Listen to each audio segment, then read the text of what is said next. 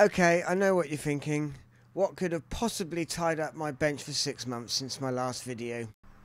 And would you believe me if I told you I could turn this into this for free?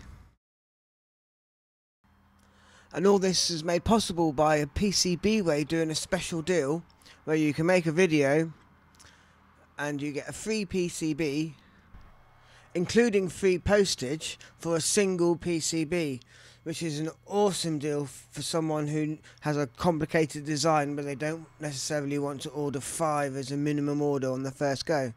So this project has quite a jam-packed front panel, which is very difficult to etch as a dual etch at home. So I decided to get this made first. And as you can see, it's a very wide PCB. I'm not even sure where I could buy a copper clad board this big.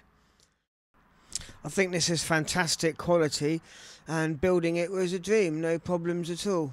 And the incredible thing is, it just took 1 week and 1 day to get from China to the UK. And here's a little collection of some other things I've had printed at PCBWay. This was the front panel for the Music from Outer Space sequencer.